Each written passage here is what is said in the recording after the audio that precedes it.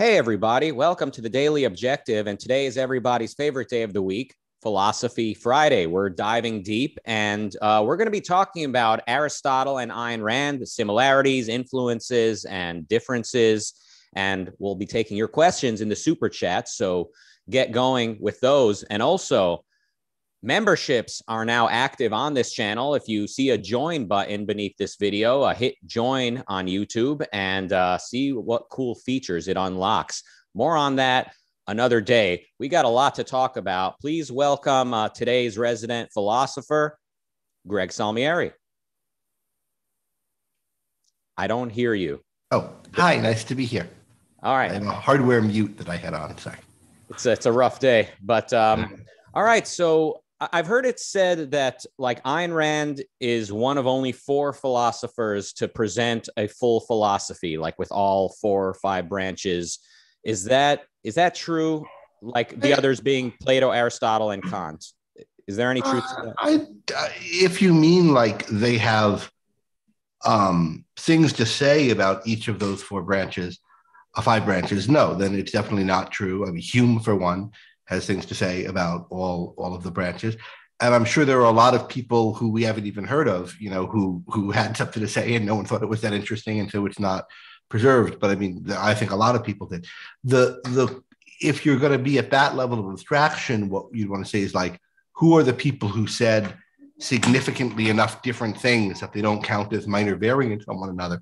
And then you can probably get it down to a smaller number. I've heard people argue 4, maybe 5. But that's, I don't know. I don't think those kinds of debates are that worth wading into until you're pretty far along in your study of figures, where you can say, well, what is really fundamentally different? I think pretty much before then you have to kind of hold them as authority statements from somebody. This person who seems to have said it a lot says it. But, and they're useful as bits of advice in framing who should I read to get the big perspectives, but I don't find them hills to fight or die on, so to speak. And it's not whether you say there are 6 people or 5 people or who's in the top 10 seems to me a lesser issue. Okay. Now Ayn Rand calls herself an Aristotelian. Is that true? I mean, am I correct to quote her saying that? I'm wondering if there's a passage she actually says, I'm an Aristotelian. She does say the only philosophical debt that I acknowledge is to Aristotle. And I think that's in a passage where she's taking debt really seriously. Like, it's not, there's no one else she learned anything from or thinking about them made her, see what was right or wrong about them. Elsewhere, she'll talks about ideas she got from Nietzsche, and there are obviously ideas she got from Locke and the American Founders. But debt in the sense of like, this guy, really a lot of the essence of it comes from him. I think she does think that. And in context where you're going to talk about, so Whitehead at one point famously said, all of philosophy is a series of footnotes to Plato. Then you get the perspective from Raphael and from others of philosophy as Plato versus Aristotle. I think in that very abstract perspective, where you think not even maybe there were 4, but there were 2. There were just 2 basic ways, Plato versus Aristotle. In that sense, Ayn Rand thinks of herself as an Aristotelian. And she thinks there's something right about that way of putting it very abstract. But when you put it that abstract, you're abstracting away from a lot of features of Aristotle's actual thought. Things that when you're looking at it at the level of everyone's either an Aristotelian or Platonist, you start to say, well, but Aristotle wasn't fully an Aristotelian. There's ways in which he was more like Plato than what the diametric opposite on the relevant scale would be. And so a true fully Aristotelian would, and once you start saying that, I think there's something right about that view actually. But once you're thinking of it that way, then you're using Aristotle as kind of an archetype for an approach to philosophy rather than actually how did his system work. And as soon as you get one step less concrete, less abstract than that, I think you get the perspective that you get in Atlas Shrugged, where Galt calls Aristotle the man who, I think you might say, whatever his errors, was the greatest of your philosophers. Your philosophers, the world's philosophers, in some sense, they're all of ours, but there's a break even with things in Aristotle that have to be made, and there are significant errors. And the errors from Rand's perspective aren't trivial things. but they're in a way trivial compared to the things that are right. But if we're now 1,000 years on, they matter. Okay. Yeah, it's always tempting to put things in a neat little box and just say, okay, Aristotle good, Plato bad, and then everyone goes in one category or another. But and one has to, for some purposes, do that. I'm not saying one shouldn't simplify or one shouldn't get these perspectives, but one has to see them as kind of very abstract perspectives that, to see if they're true or not, you've got to kind of go down into the weeds of the thinkers a little bit. Then you'll see things that fit with some things that don't. And then you think about, well, when I sum all this up, is this basically right still? And I think it is basically right still in the end. But usually when one talks about a thinker as Aristotelian, they retain a lot more of the detail of Aristotle's system than Rand does. What she retains is, I think, certain broad orientations and identifications that distinguish him from Plato. A lot of people would associate Aristotle with Christianity. Is that true? And is Ayn Rand the first or one of the only notable people to explicitly point out that in her, Aristotle is actually antithetic to Christianity? Do you see what I'm asking?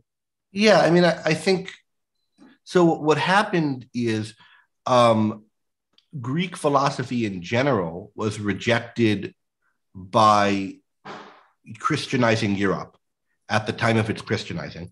And in particular, but a strong Platonic element remained in early Christianity through the works of Augustine in particular and others who were very influenced by Plato. And then you had a long period where a lot of these texts weren't even available. People didn't know how to read and so forth. You have more of the Greek works being discovered, rediscovered to Europe, being read in now monasteries, which are the centers of learning in the kind of Middle Ages as it's coming out of the Dark Ages. And in this context, you get some people rejecting Aristotle contemptuously as anti-Christian, other people saying maybe we can do something with some of this. And you get this sort of grand synthesis of Aristotle and Christianity in Thomas Aquinas, which is at the heart of scholasticism, of the beginning of the university system, like Oxford and the universities at Paris and so forth. A kind of hybrid of Aristotle and Christianity is what's being studied there. And so there was a definite kind of fusion of them. And there are a lot of people who still, particularly Catholics, Catholic thinkers, but not only, have this kind of Christianized Aristotle as a big part of their thinking. But you've also had in the tradition people who have reacted against that, some of them rejecting Aristotle along with Christianity, but others embracing Christianity and rejecting. I mean, so Luther and Calvin don't, I think, have terribly high views of Aristotle, and they're very pro-Christian, for example, right? So there were Christians who said, no, we don't want that Aristotle associated with us, back before Aquinas and in the Reformation and other times. And there are some people in the scientific revolution were saying things like, well, Aristotle, the way you read him is crap, but the essence of Aristotle is think for yourself and so forth. And you can find some positive things about Aristotle in Galileo, in Darwin, and in others who might be seen as rejecting a lot of Aristotle. So there's always been people who've known that there was something amiss about this marriage of Aristotle and Christianity, but it nevertheless has a lot of cultural cachet and import. So to Ayn Rand, is the essence of Aristotle the law of identity, or AKA law of non-contradiction? And yeah, I think if you had to pick one thing, the kind of chorused thing, it's that. You might say also the primacy of existence. Those are super related to one another.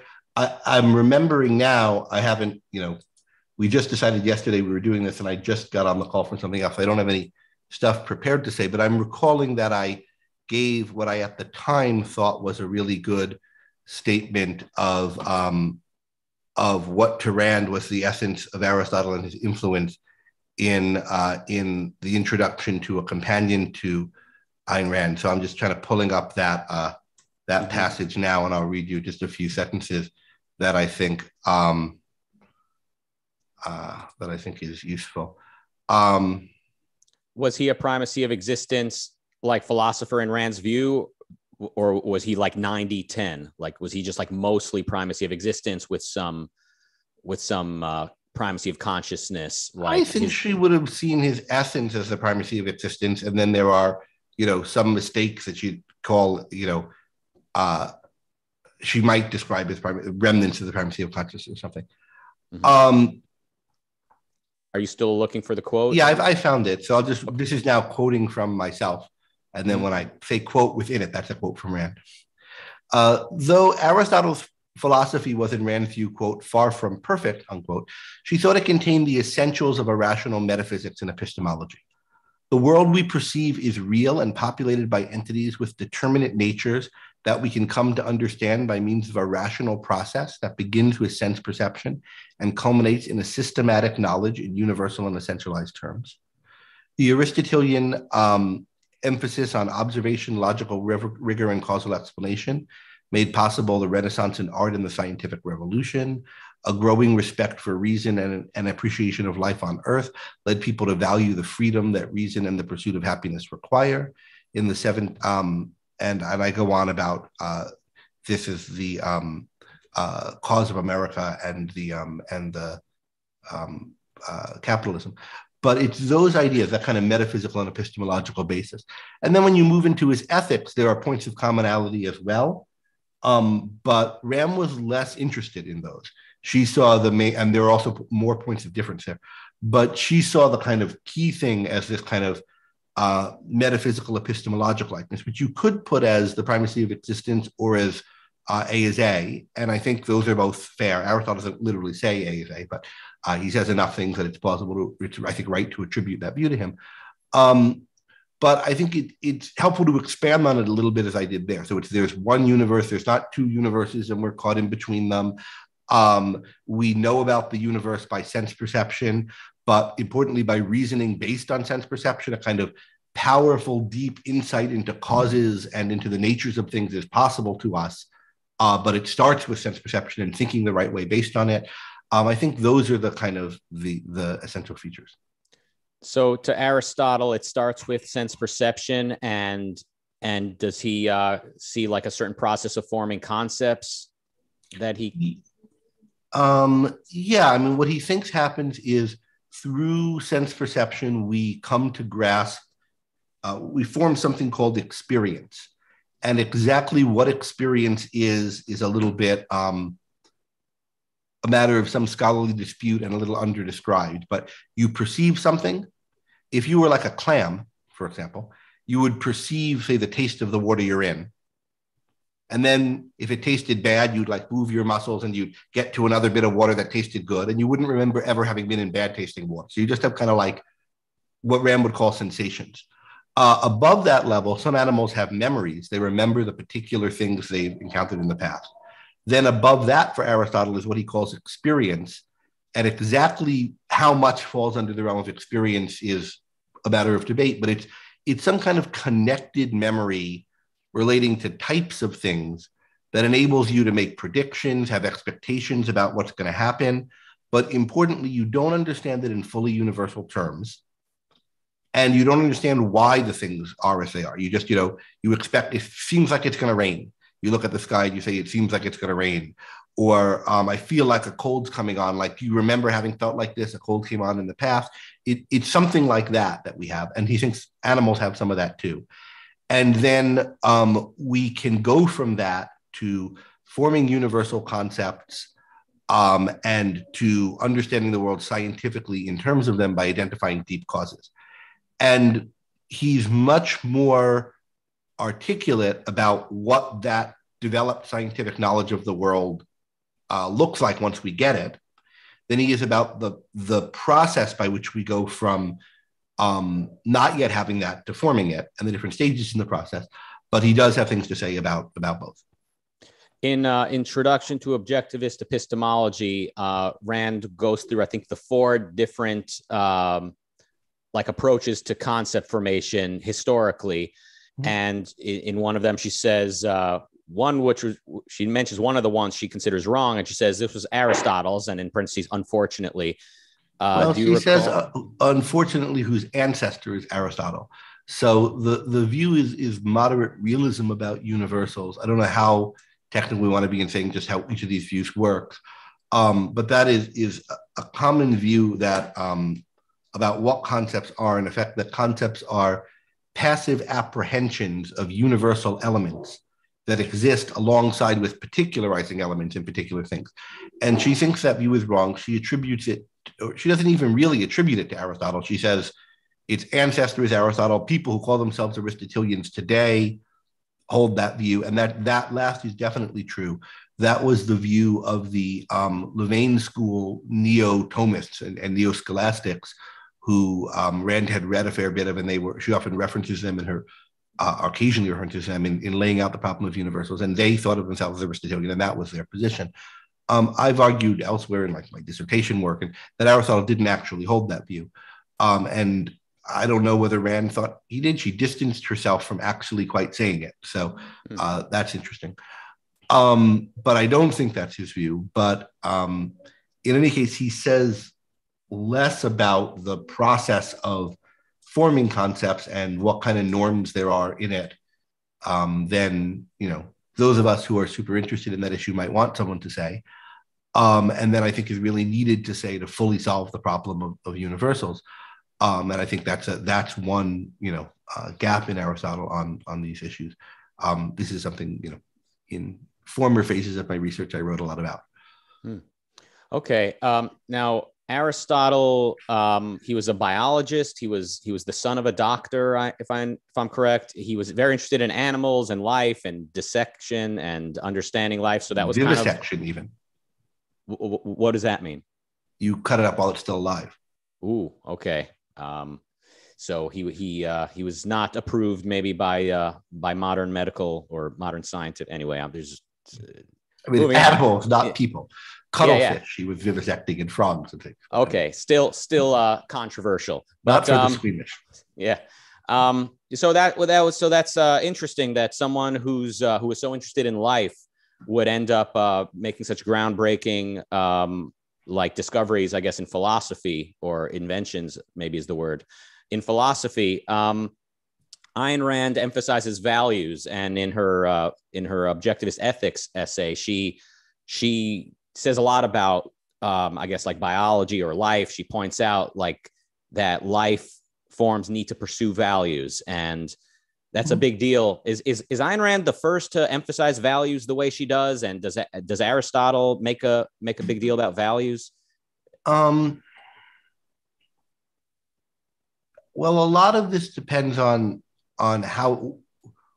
what exactly we understand values to mean. So Aristotle is very interested in the directedness of action, and the directedness of action on good things, and the things being good for the thing that's acting towards them, although he's not always that clear about that part of it.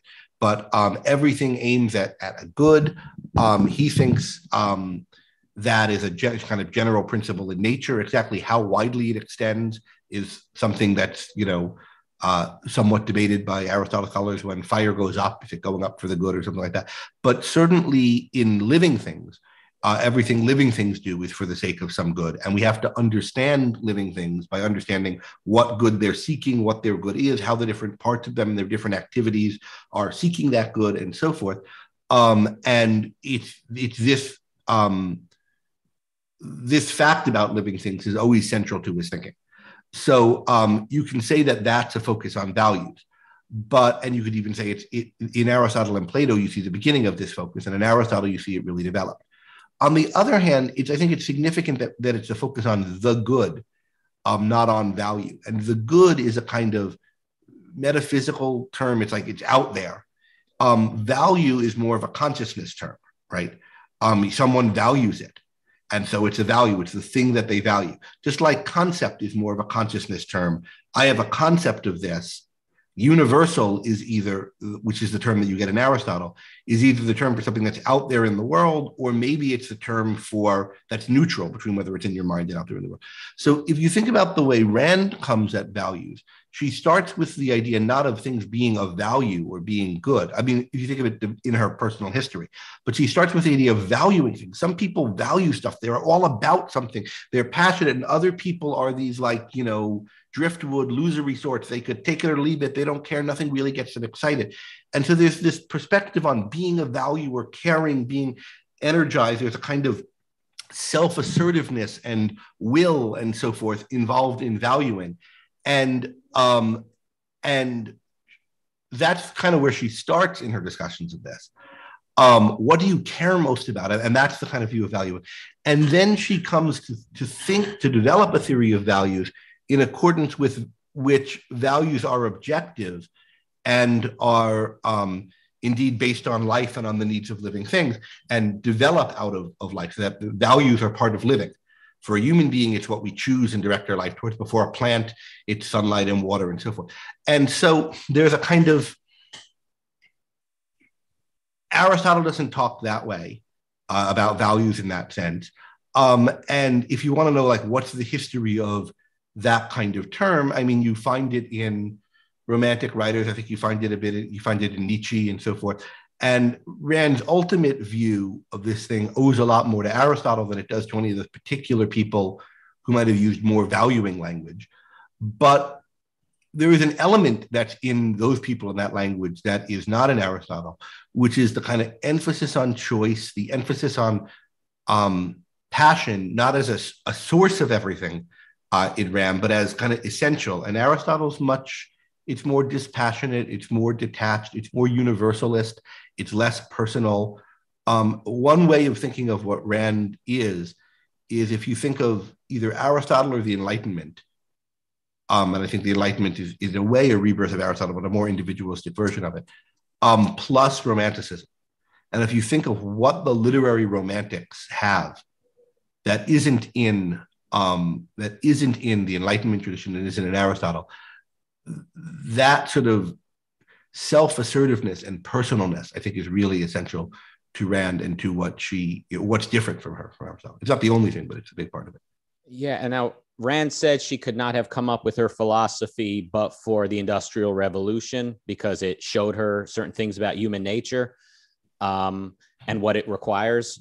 And I mean, as you're talking about the Romantic writers, I'm thinking maybe if not for the Industrial Revolution, there wouldn't be Romantic art. Like, people wouldn't have time to produce and consume something so personal and beautiful. Just like most people didn't have time for romantic love; they were too busy with arranged marriages and working on the farm.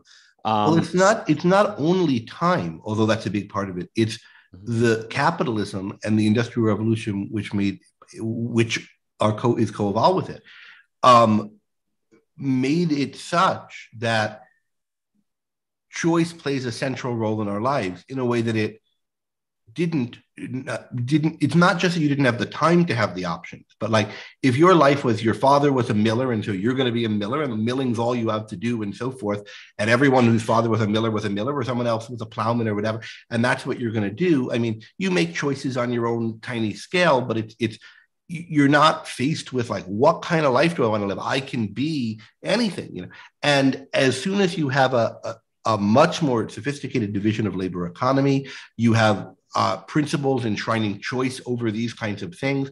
You have rapid change of what's happening to the career your father had might even exist in 10 years. You have to kind of think about and are able to think about what you're going to do with yourself. I think it's that makes possible a Romantic movement in art, a kind of sense of the world as your oyster and open to you and open to radical change that was possible for very few people before that, if anyone. And its availability to a large number of people means now there's a lot of thinking about it, a lot of reflection on it, a lot of place for art that is developing and addressing that. And unfortunately, too often art that's boo-hooing the very things that have made it possible because they misidentify facts about the world. There's a weird longing for the Middle Ages and so forth in a lot of Romantic art. But nevertheless, I think that's Rand's view, that this all came out of capitalism, so that they're related. Yeah, I like how the oysters are so useful today. First, they're helping us with sort of concepts and or sensation epistemology. Now they're helping us with the Romantic movement. So, what did Aristotle say about art? I know there's a famous quote like science tells us maybe what life is and or something, and but like art tells us what life could be. I mean, are you familiar with history, actually. It's history? history Right. versus Okay. versus Mm-hmm. art. Yeah. If anything, art's more like science for Aristotle. Um, but it's not really art, so it's poetry. So for Aristotle, he doesn't have a concept like our concept of art, of the creative arts that would include, music and painting and sculpture and literature. There's the concept techne, which is like a craft. You can make something, and maybe what you make is a statue, or maybe it's you're good at baking or whatever. You're a doctor. All those are, you make something. You make health. You make a bed. You make a statue. One of the things that you can make is poetry. Poetry is just actually the Greek word for making something. Production, poiesis, and your poetry is your product. This is what you made, but it has a specific meaning of poetry, literature, basically, because so literature more widely than poetry. But and he sees, and Plato also had seen, a connection between poetry and sculpture and painting, but there's not a kind of general word for it. And he has a treatise on poetry, the Poetics, where he's talking about what makes for good poetry, and he makes some comparisons to what we would call the other arts there. And it's poetry is unlike history. He's arguing against somebody who says, like, the difference between a historian and a poet is, in effect, the poet makes it rhyme and the historian puts it in prose, not literally rhyme, but puts it in meter and so forth. Like, typically people who write histories write it in regular prose, and people who write literature at this time write it in with poetic language. But that's not the important difference between these two things. You could, in principle, switch the types of language for the types of enterprise.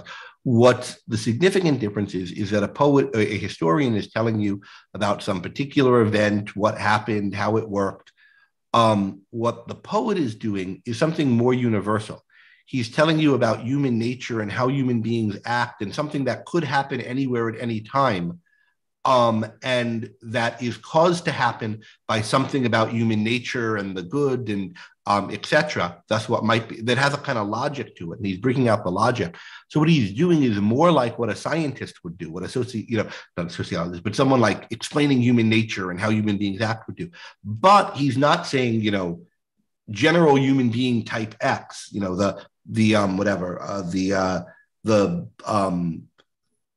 intemperate man meets this kind of man meets that kind of man, and here's what happens.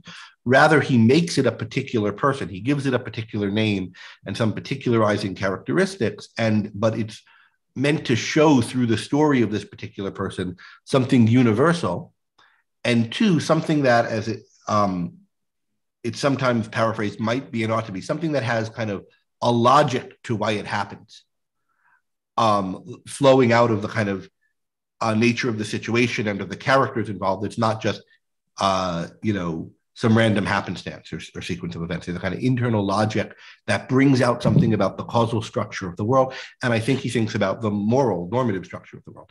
Thus, might be and ought to be as a gloss on it. All right, let's get to a few super chats. Jonathan with 499 says, what is Rand's answer to Aristotle's concept of eudaimonia? Is it simply happiness?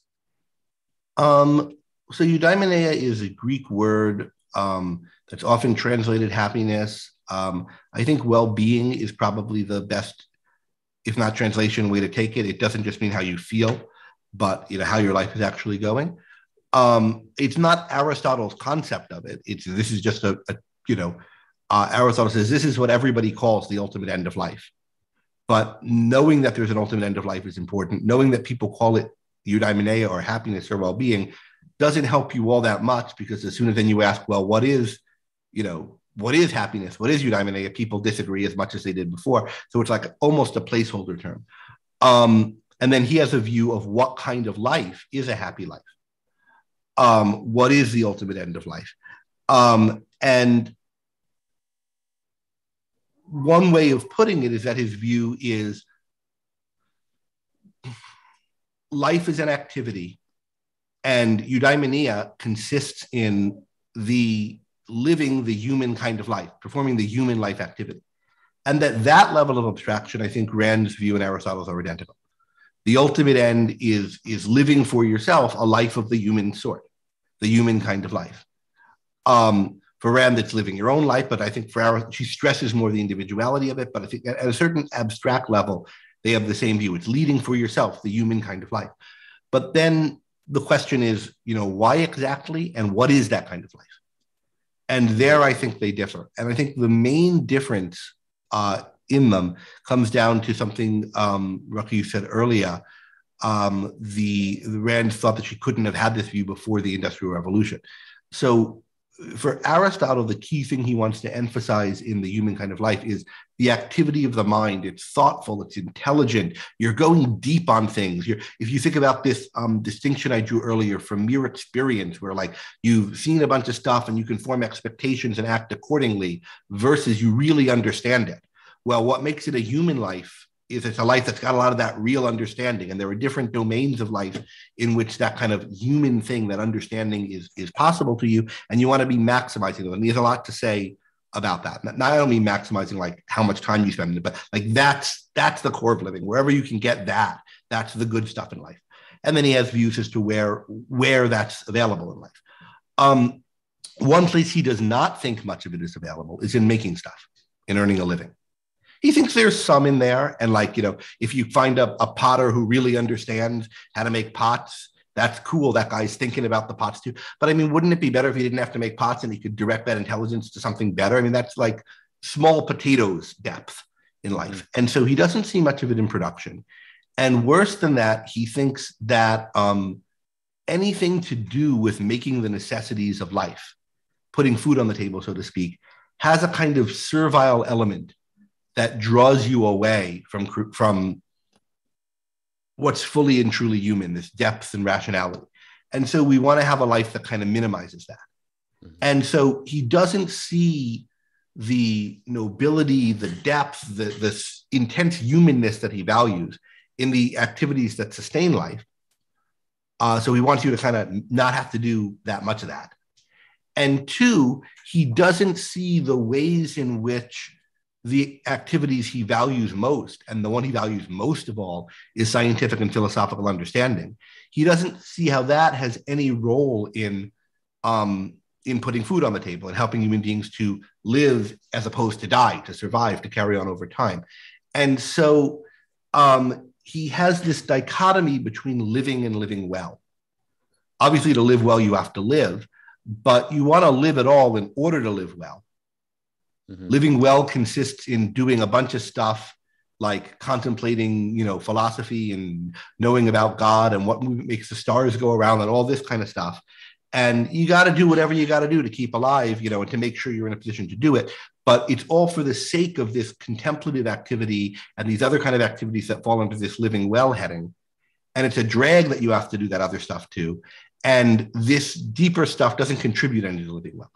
And so that's, I think, Aristotle's conception of eudaimonia, Aristotle's conception of the good life. Not what the word eudaimonia means, but it's the kind of life that he thinks is eudaimon, fulfills this ideal of eudaimonia. For Rand, the kind of life that's best is very different. It's the life of a producer.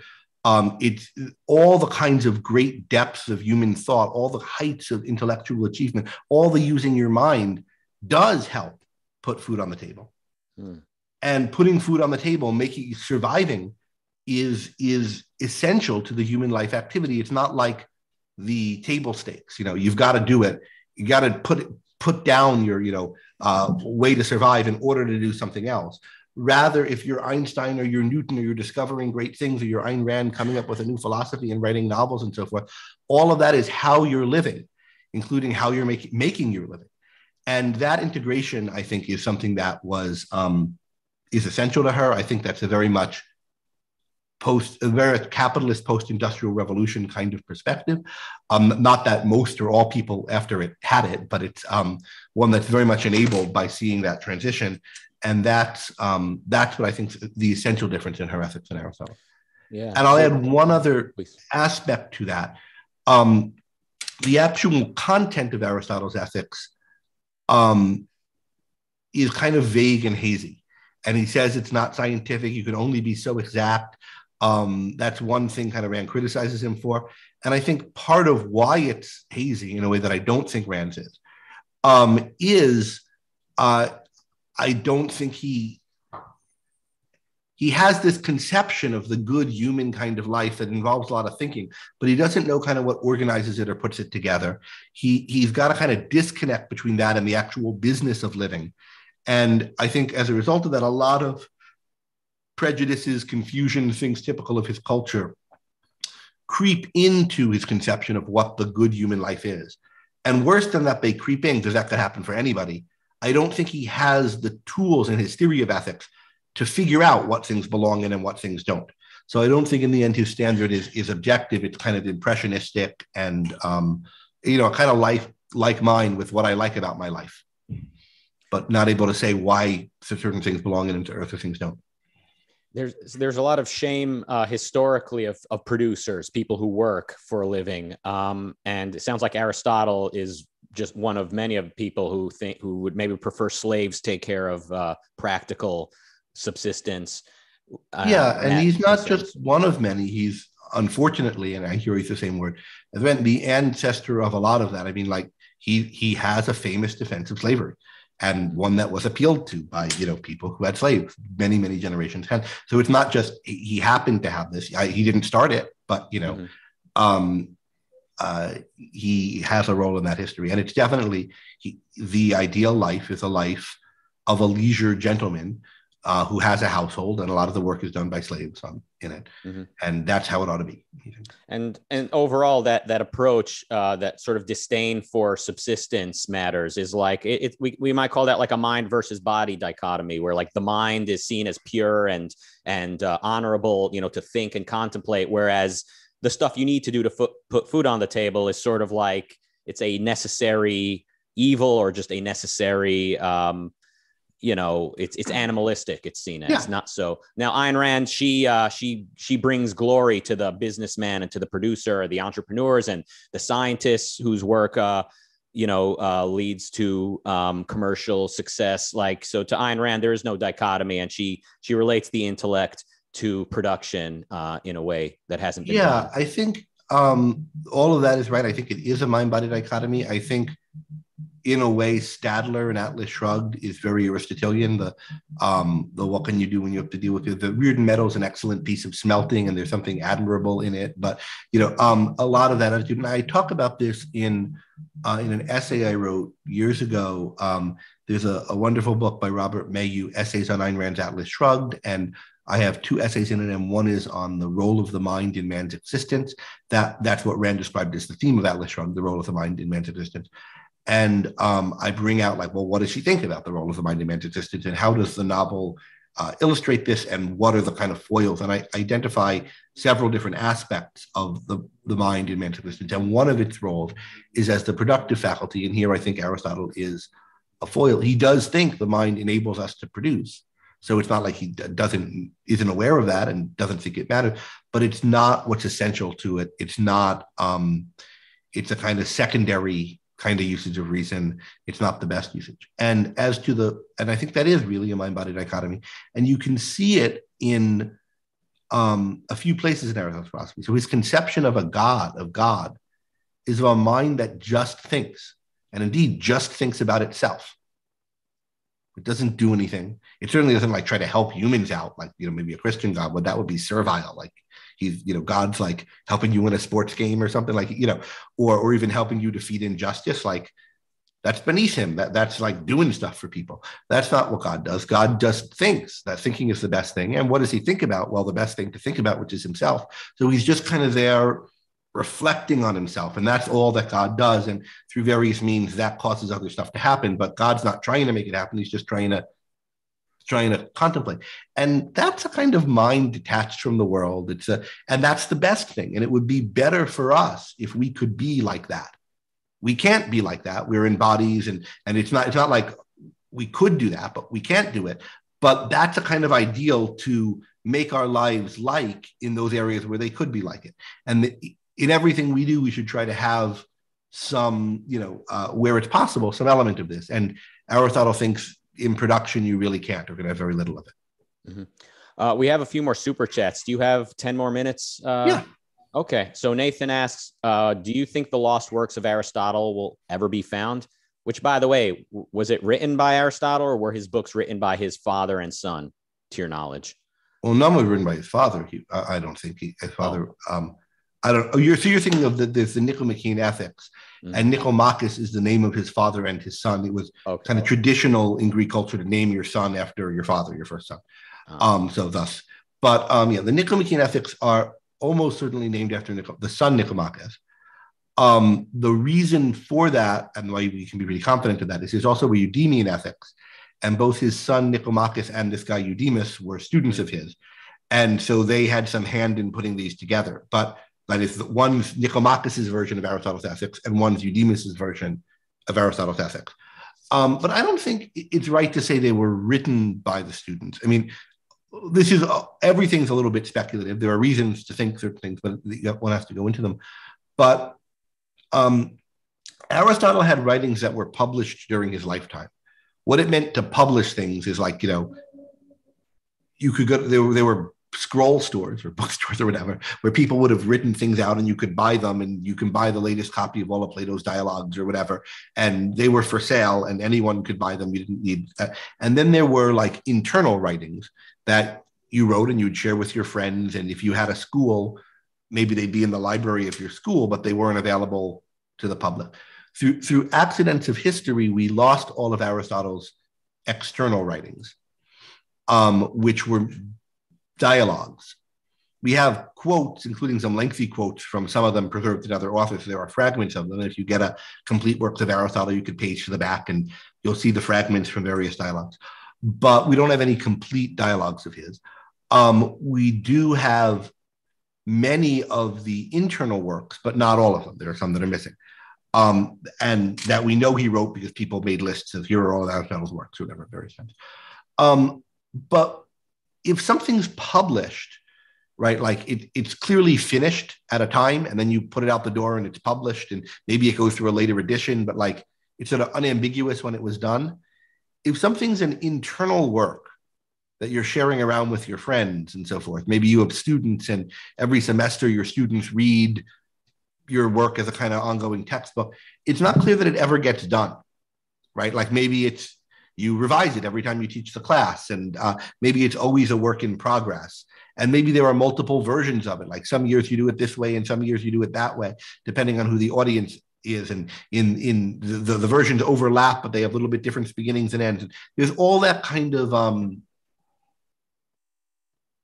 ambiguity in the workflow when you're dealing with non-published works. So most of what we have of Aristotle was his non-published works. And at some point, it was then chunked up into books and editions that could be published by various of his students. And I think that what happened with things like the Nicomachean Ethics and the Eudemian Ethics is that's like, Nicomachus's version of many of the, he went into the ethics file and he took out the stuff and put it together into a book form. And maybe that corresponds to more or less how Aristotle taught that material part of the time. And Eudemus did the same thing. And then Eudemus did the same thing. Those two books overlap in part, but aren't identical. And I don't think we can't prove these things that the students wrote it, or even that it's their notes from the lectures or something.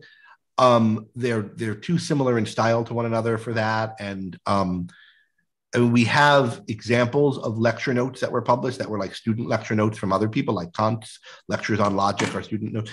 And like that was people who had paper and could write, like you were writing, scratching in pieces of wax with a twist. I mean, like, I just don't think you could have really taken it down and gotten things that were this consistent. I think it's much more likely they're different versions of Aristotle's published notes put out by people. Now, will we find lost works? I don't know. I mean, I'm not an expert in the discovery of text. Things have been discovered that were lost.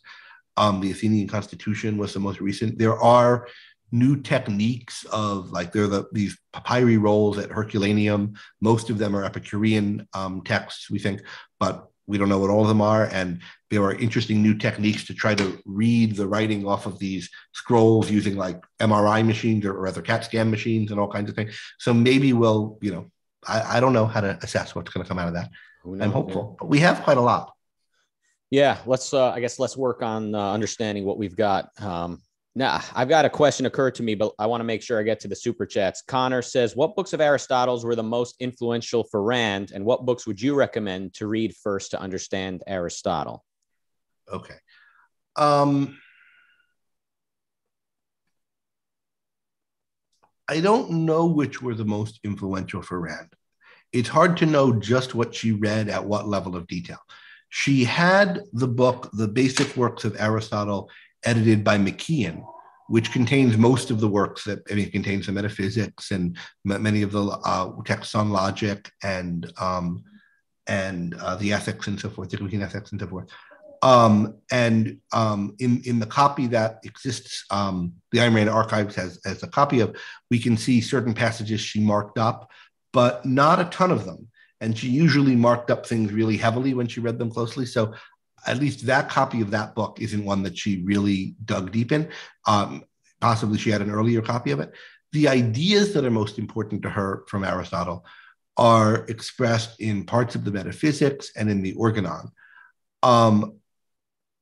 I think most of her acquaintance with those ideas, most of her thinking of them and grappling with them is from secondary sources rather than her spending a lot of time with the primary texts. I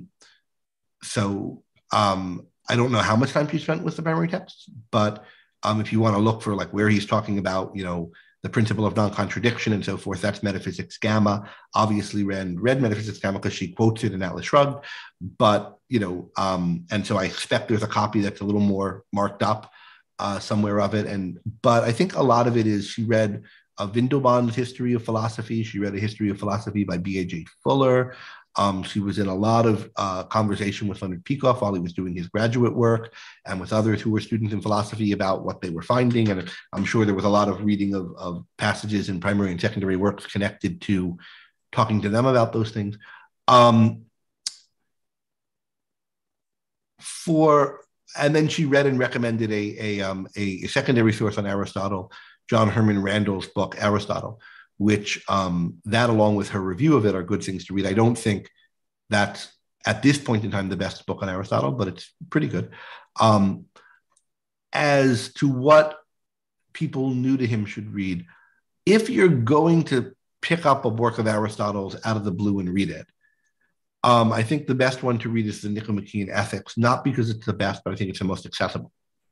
And there's a lot of his ideas in it, and it's interesting, but it doesn't have, and it's not the main source for the deepest and most important ideas. As to what else to read, there's a kind of difficulty in Aristotle's being very inaccessible. He's difficult to read. These are not works that were intended for a general readership, even a general readership in the time that he wrote, much less thousands of years later. He has a kind of confusing style, or a style that makes sense once you're into it, but it's a heavy lift getting into it. Like he'll give references to examples that he'll expect you to know, but he won't explain them. He'll say, for example, such and such is like the snub. What the hell does that mean? Well, there's someplace else where he talks about the relationship between snubness and a snub nose. And then that becomes a metaphor for a lot of things. So it's just like you kind of have to have read a fair amount before you're in a position to really get the most out of what you're reading. And so you need some kind of secondary resource or scaffolding. And then when you look at secondary resources, they are either, the closer they are to the text, to the details of the text and how it's organized, the better they are at helping you get into the text. But the worse they are at showing you the grand sweep of why this matters. And the better they are at showing you the grand sweep of why this matters, the more extra work there is going from that to like, well, why does he say this in this sentence or whatever? So if you want kind of grand sweep of his influence, tertiary sources are often best. But that is, entries in encyclopedias and in big histories of philosophy. If you want things that help you access the corpus, but I think Ross's old book, Aristotle, is pretty good for that. David Ross's book, he translated a lot of Aristotle, and he has a book that's sort of boring.